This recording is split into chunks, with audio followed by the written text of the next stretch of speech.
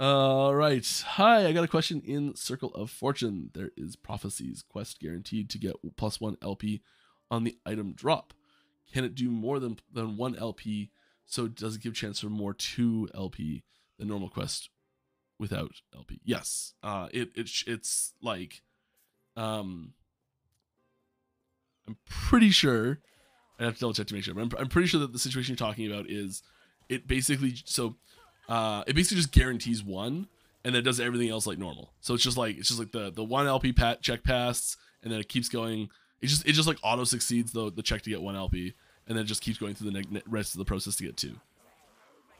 I'm pretty sure that's how it works.